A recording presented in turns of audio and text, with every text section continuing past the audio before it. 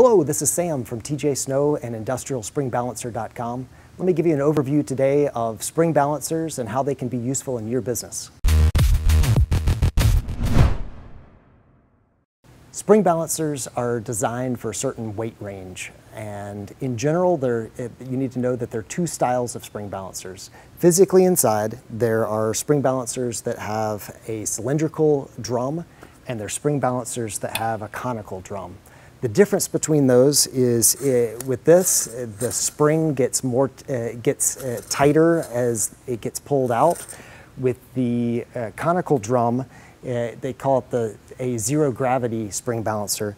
The load on the balancer is able to float and stay more consistent, and the pull doesn't change as much as the balancer is going in and out. The cylindrical drum is a much more economical option, and for a lot of applications is perfectly sufficient. But for heavier weights, and if you're wanting that floating action, you're looking for a spring balancer with the conical drum on it. Spring balancers have a wide range of weight capacities that they're able to handle, all the way from under ½ pound all the way up through almost 400 pounds. You want to size your spring balancer to your load, and each one has a range. You want your load to usually be in the higher part of the range for that particular balancer. Application-wise, spring balancers have a really wide range of applications. Really, your imagination is the limit. Everything from suspending cables overhead to tool benches with tools hanging overhead to fork trucks, suspending scanning guns on fork trucks. The tool balancers are a help for you to keep that tool close by. On the large end, the tool balancer is able to take a heavy load and make that load act as if it is almost weightless. So then you have a 400-pound load that you're able to move with just easily without any strain and allow the operator to manipulate that load around. An important note is that a spring balancer is not a load lifting device. It's not really designed for you to manipulate it into position without a load on it, attach a load, and relocate that load to another place and unhook it. That's really the job of a hoist, not a spring balancer.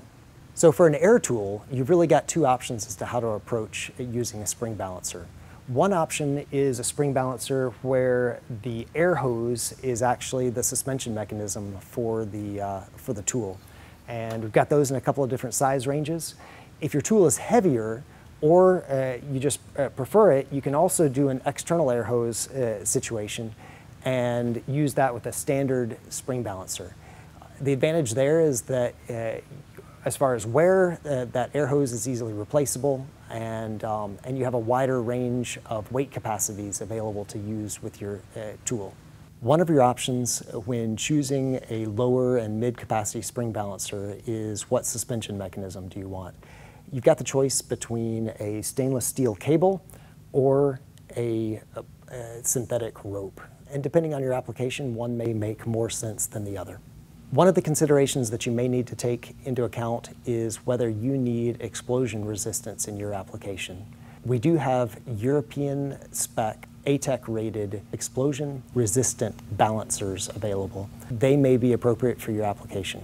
If you've got any questions about spring balancers and your application, feel free to contact us. Information is available at IndustrialSpringBalancer.com.